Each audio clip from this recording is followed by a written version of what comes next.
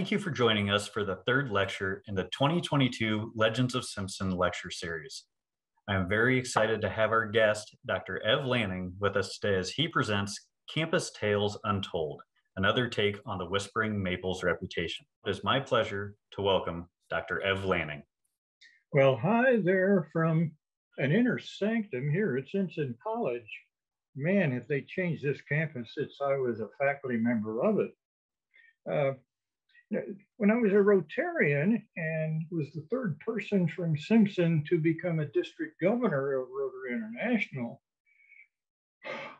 I was called an icon. Now I have to figure out what being a legend is all about, but I got some interesting insight today when at 7 o'clock, my wake up alarm rang on this instrument invented by demons. And as soon as I put the drop in my eye that followed it, it went again. And it tells me I've got an email, but my phone can't deliver it to me because I don't have the app for it. Well, I found out when I got to my computer and took a good hard look at it. At something like 1:23 a.m. today, my computer received an email from someone wanting to let me know that they were going to be watching this right now. And it had gotten lost in cyberspace somewhere for 11 hours. It was yesterday she sent that message. Now, what's wrong with this situation we're dealing with? I'm here with my ID at Simpson, my cherished Simpson College Faculty Emeritus card, gets you into places sometimes. And the manuscripts that I want to share. Well, I'm not going to read them to you. What I'm going to do is do something that a Simpson legend in my life, my father-in-law, George D. Wilson, provided when we were discussing what campus life at Simpson amounted to when he and Lucille were there in the 20s and graduated in the class of 25, and what Ruth and I experienced as members of the class of 1953. Interestingly enough, Dad shared that one of the most abiding, striking differences between their time as Simpson students and Ruth and mine was that any dancing, holding one another close to you in your arms was forbidden. Now, let me tell you what Joe Walt's research for this little tome turned up. You know, all the historical records of Simpson College that would be useful to a history of an institution prior to 1923, I think it was, were lost by a fire in the Simpson building that contained them. Attempts to provide a history in written form had been attempted by several beloved, what we now call Simpson legends. And they were at a loss for what in the world can I say, because all of our beginning just wasn't there. The people that had them in their memories were gone. They couldn't be tapped. Now, we had a legend prior to his retirement Joe Walt had become well known for making history interesting and fun and enjoyable.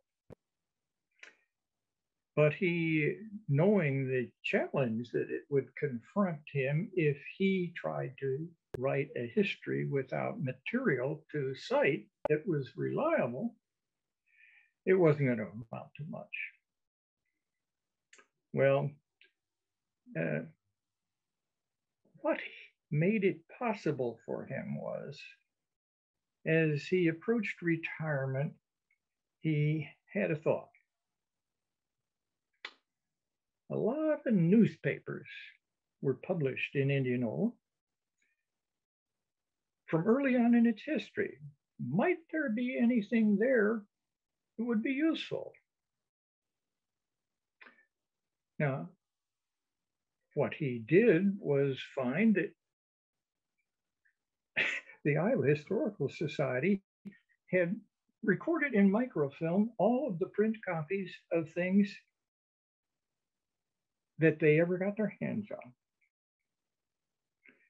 And there's some interesting stuff in what they got their hands on. So what they find is those papers had made verbatim copies of items to share with their readers. And bingo, there's the stuff which fills the Whispering Maples with stuff you can be happy isn't remembered by everyone on everything. But what I discovered later in life, after Ruth and I had been a married couple, was that Dad Wilson and the Hillman president's son, who was a classmate, had a reputation for organizing those scandalous kind of dances. And the conservative Christians of the day were livid in their detraction if anyone would do such a diabolical thing. So Joe Walt had delight in going through what he found in those old newspapers, and the ones that describe students who were upset with some of the decisions made and the requirements placed upon them by Simpson faculty and administrators or whatever, deserved their finding overripe fruits and vegetables to hurl with great accuracy at those offending persons who stood on a platform and told them what they had to do or not to do.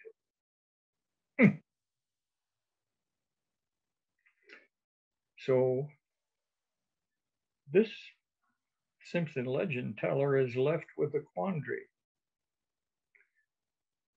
For Dad and President Hillman's son to have been the ones who secretly admitted co-eds and took them to the attic of the presidential residence to do those hugging dances. Oh my goodness, that would be. Well, in spite of all of the stuff that Joe reported, he found nothing to confirm if those incidents were worthy of journalistic coverage. They didn't appear. So I was left with having to come up with something else to think about. And here's what I've done.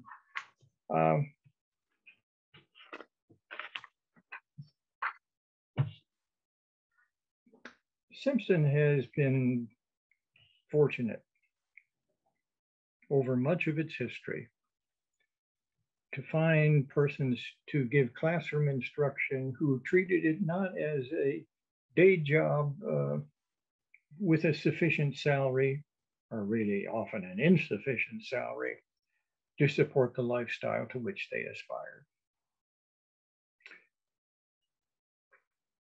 What they really were, some of them, were persons who saw their opportunity to share their knowledge with young adults who had limited contact, limited exposure to the sorts of things that were in the curriculum of what we call higher education. Benefited from mentoring. Now, mentoring meant that they took a personal interest in who they were, knew them by name, invited them into their homes, always looked to what is going on in their life. How's it going? What can we do to help? And those mentors created, in my father-in-law's era, a knowledge of an ethical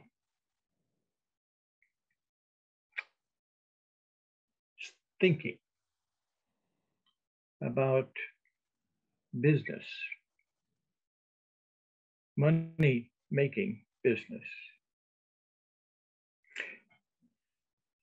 He was here for about 8 to 10 years, and in Ohio University spirited him away,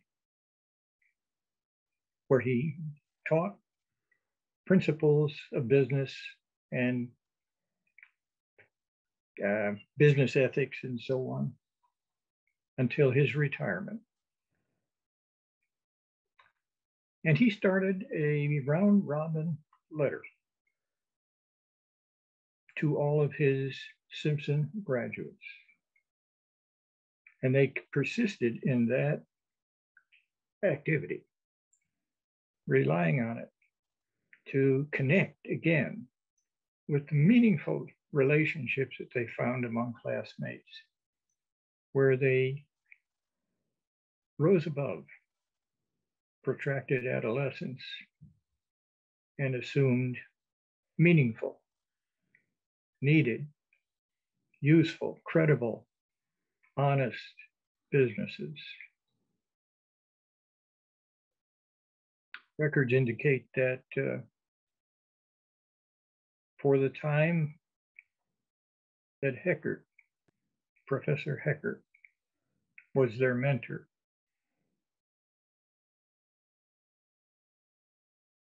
it gave them the vision, the purpose to do a top-notch job in the business world, and were among the first of Simpson's cherished alumni to have net worth of 7-figure numbers. What Simpson has done is created a desire for knowledge that isn't completed in any limited number of years in whatever learning setting we enter. It's people who develop a lifetime thirst to know the best possible methods of achieving things, of honoring and respecting things. And they passed it on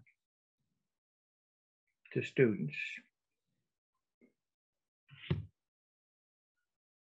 In the war on poverty era of the 20th century here at Simpson, I had some direct involvement. It was an attempt to reach out to people who had been systematically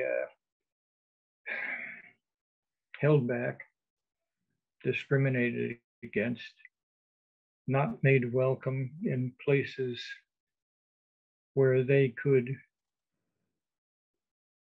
acquire and develop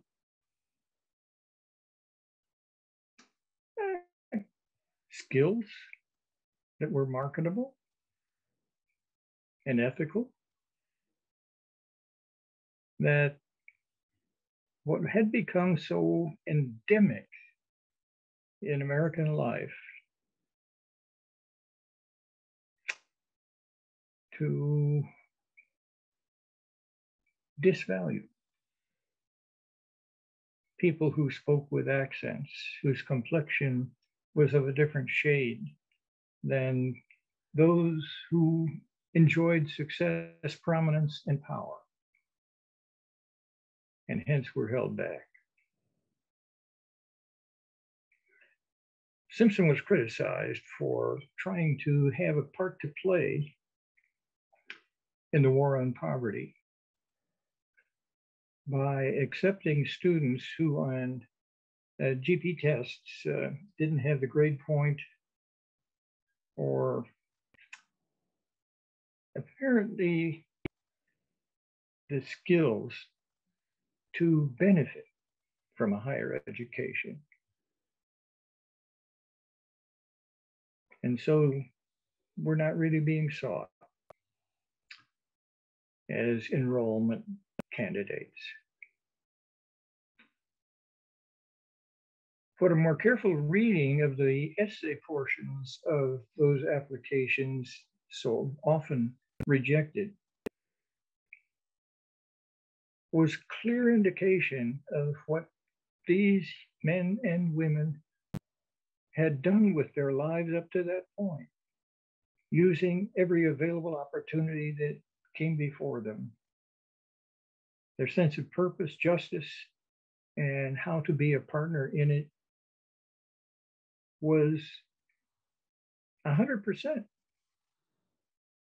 reflected in the successful entrance of people with higher GPAs.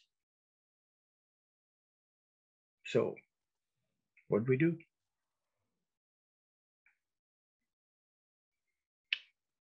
We decided to ask these people to come in person so that we could interview them and learn something face to face about their hopes, their dreams, their aspirations. And in that, we saw the ability to function at Simpson's level of expectations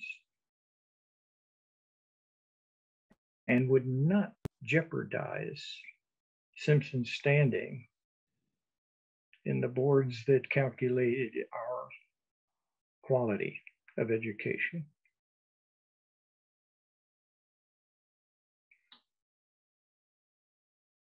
Not all of those who accepted Simpson's offer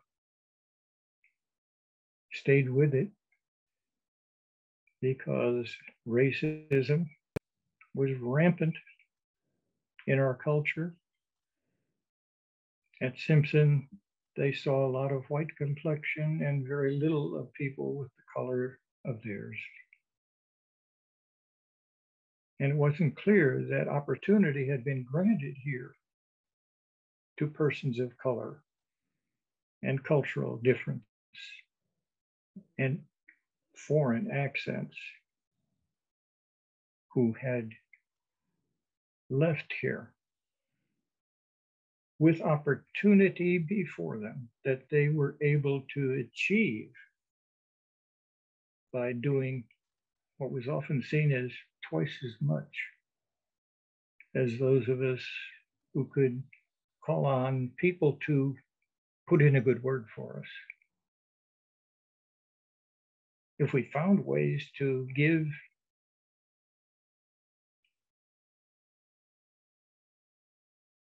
mentoring that helped them acquire at a rapid pace a sense of being wanted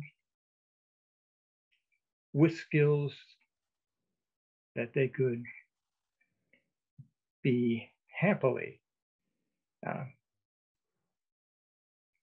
congratulated for having. And in this, we began to make a difference that included people who had been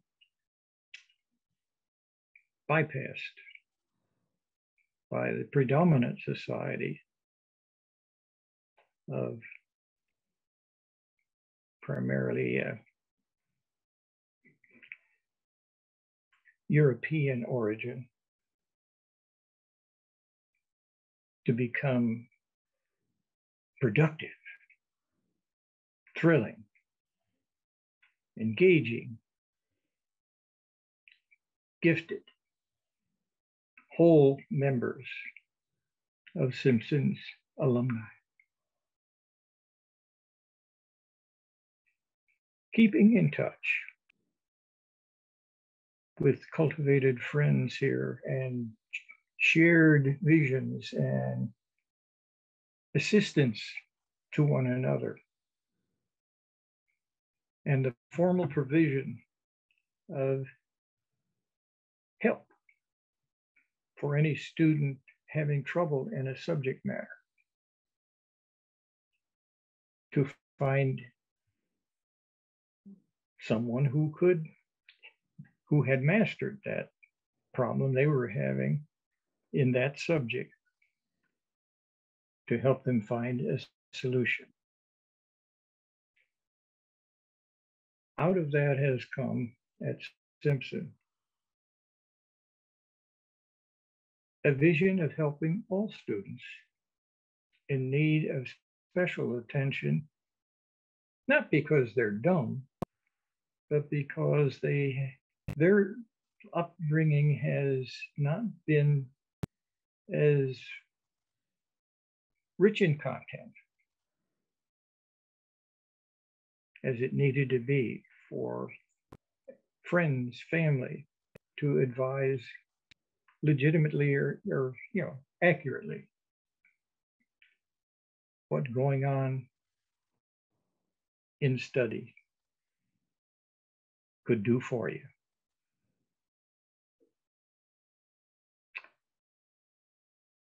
We now have a department, or have had, I have to put it that way, a very important department intended for any student at Simpson to receive the help they need to learn how to study, to interact with other people, to find their passion and zeal and cultivate it to a high level of motivation.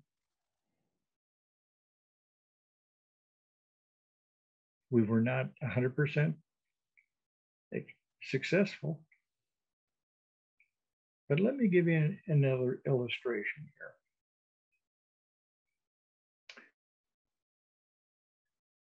here. Among Simpson legends is one Fred Jones. Fred Jones was an athlete. His goal was to be a lawyer. Because of an athletic injury, he was unable to attend regularly one of my classes. He asked if he could complete it by a summer means and submit it for evaluation. I agreed to that. Made sense. When I read it, it was hasty, uninspired,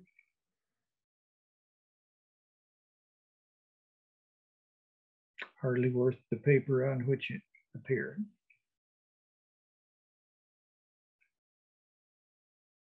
I shared my disappointment with Fred and said, try it again. Let me see what you can really do.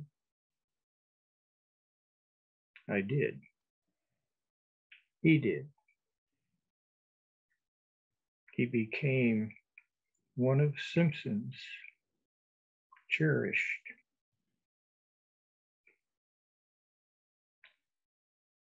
legends, continuing in the classroom beyond the years that I completed here.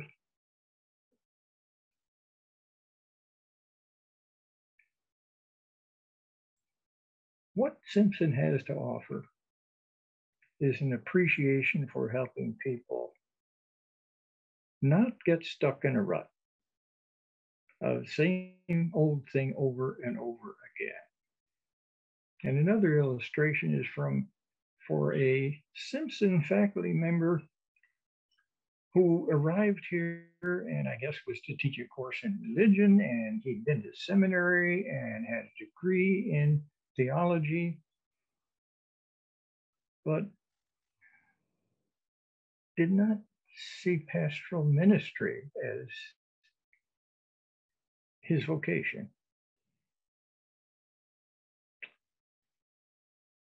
Teaching seemed to be more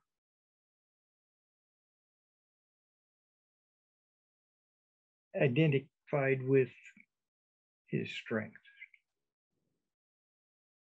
Now, that man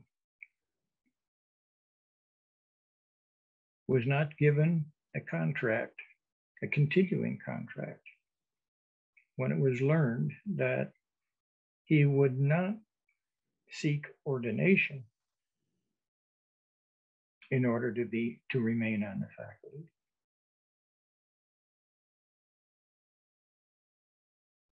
My college roommate and I, raised in cultural Christian context as we were, went to him one day and laid out our disappointment with these Christians who do nothing, who don't know what they're doing, who don't know the Bible and don't do this, and don't do that. And the man said, well, what's your problem with that? Well, they don't get it. Get what? What we think should be done. We want consistency with the orthodoxy that we have learned from others, not here. And I still see Harry Beardsley stroking his chin and running his finger over his mouth and saying, consistency is the bane of little minds. What good is learning new things to you if you don't utilize them?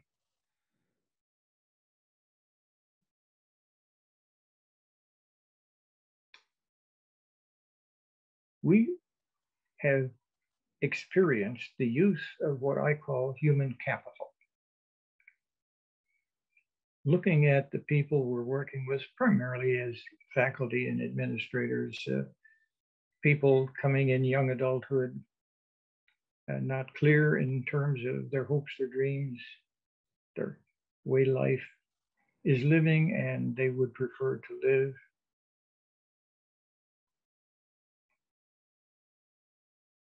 And we have had people listen to us,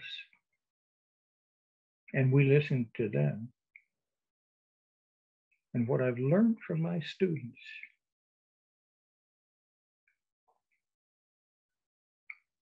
Helping them solve their problems have certainly solved problems that I have had. Caring and sharing in a community of trust is a hallmark for Simpson. The last presidential session as a supporter, led by our current Simpson president, described how students now, a quarter century since I was in the classroom as an instructor, and half a century from when I was a student or more, teamwork is what's emphasized. Making change without a sense of why and how to accomplish it is just an invitation to frustration. So study teams can be organized, are urged upon students. Find other people in your coursework that are willing to study together and help one another master whatever understanding is sticking and needs a little lubing. Caring for one another, sharing with one another. Simple research has shown that Simpson prospers from the close lifetime friendships that had their birth and early growth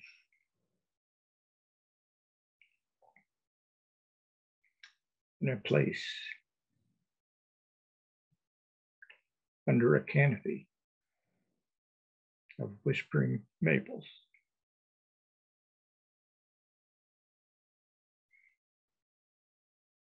May we be contributors to an ongoing legacy of investing in that human capital and seeing it grow and cheering its accomplishments. What do you want to know that I haven't told you? Thank you so much, Dr. Lanning. And I know that a lot of those participating today are very, very thankful that they can call you a friend because of how you touch their lives as a professor here at Simpson. Now, I do ask that if anybody has any questions, feel free to submit those through the Q&A, and I will present those to Dr. Lanning.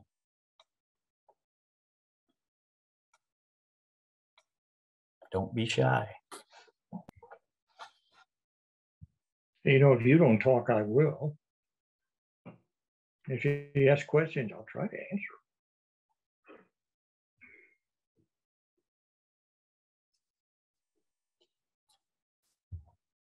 It's not a question, but a comment. That brought tears to my eyes. Thank you for sharing it.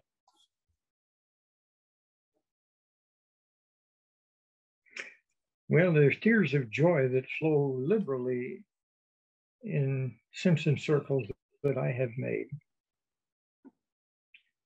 And laughing is much more pleasant than pill popping. Here's a question that's come in. Who was your mentor or biggest influence at Simpson? Hey, there it goes. You're asking me or you're going to tell me? Why don't you tell me who your mentor is? And if not, let's see if we can't find one for you. Well, who was yours, Dr. Lanning? Oh, he came as a former truck driver from Indiana. Now,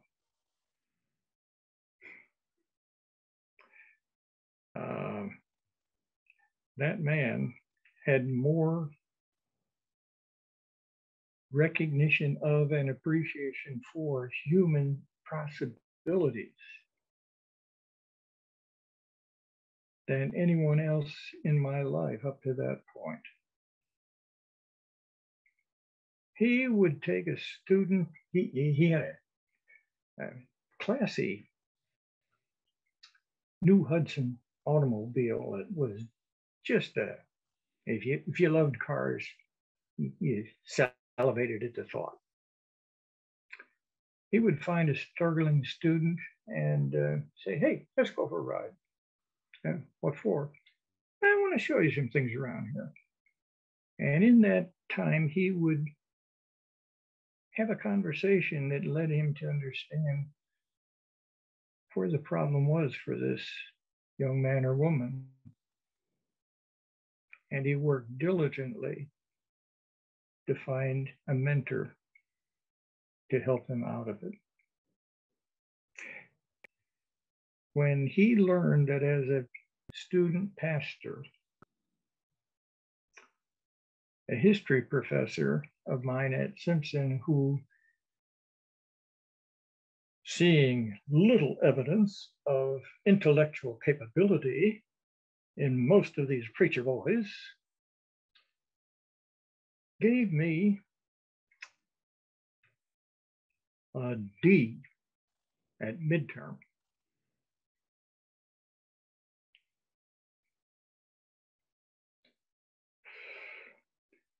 I went to him and said, what's up?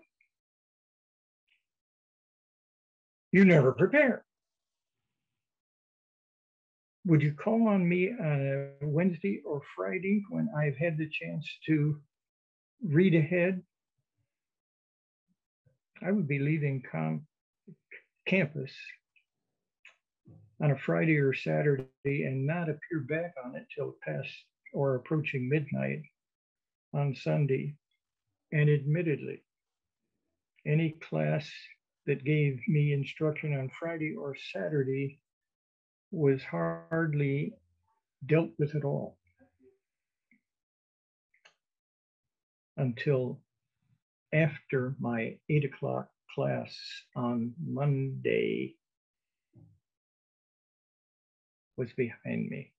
And he refused to call on me, miscreant that I was,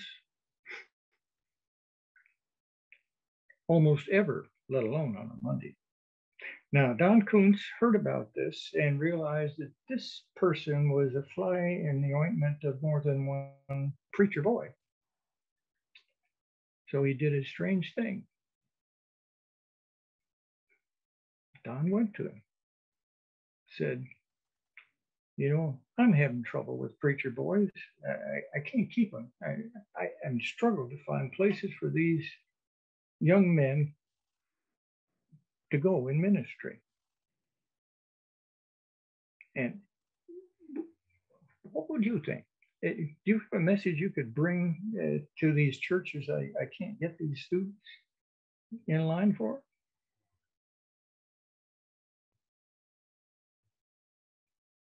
It was a life-changing experience for that instructor.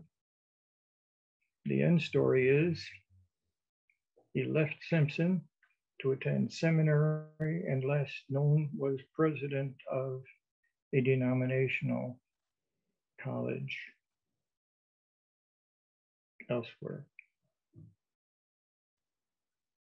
His was a transformative mentoring, taking people where they were, finding out where they wanted to go, and helping them achieve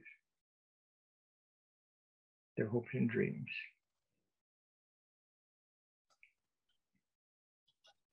Thank you for that, Ev.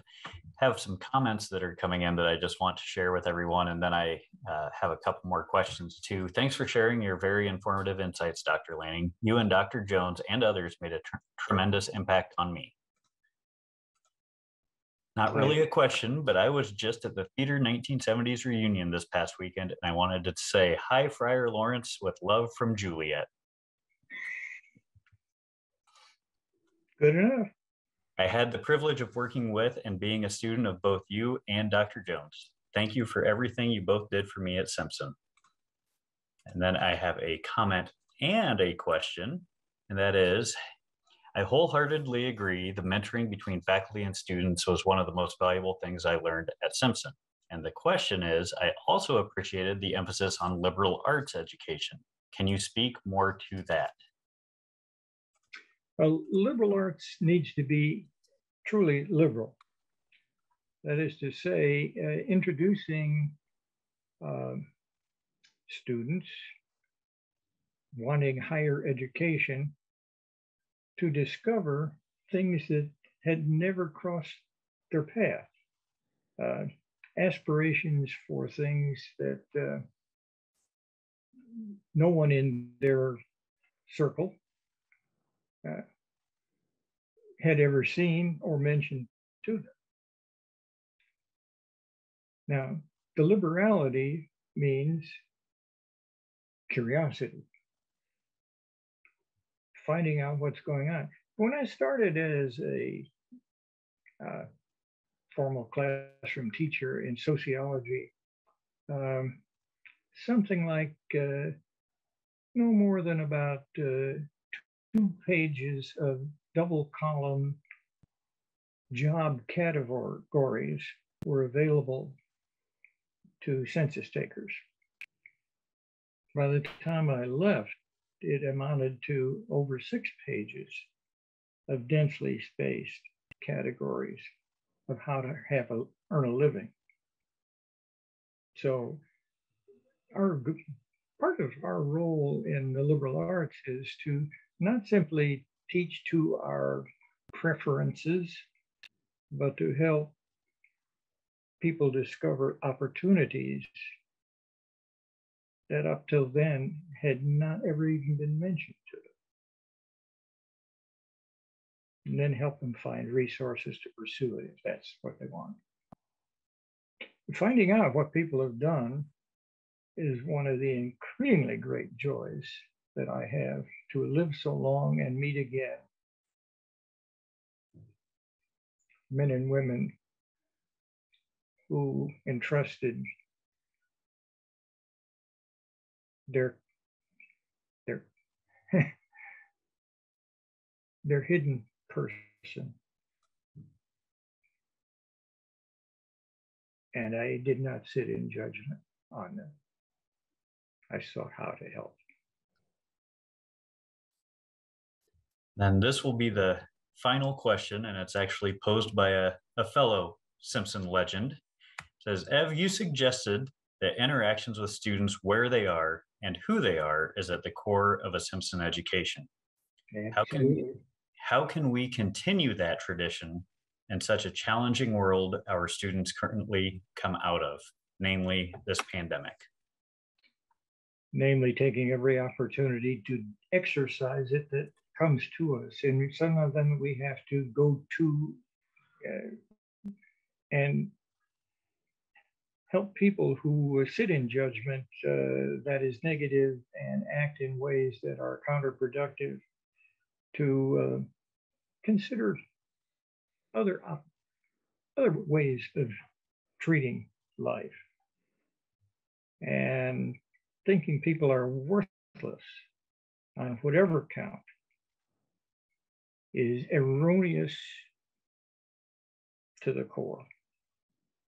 We are a most adaptive and diverse and successful species of creation in God's good green earth. All right. Well, with that, I'd like to say thank you, Dr. Lanning, for being here with us today, and we're proud to call you a Simpson legend. And thank you all for being here and listening to a true legend of Simpson College today. So thank you all and have a wonderful day.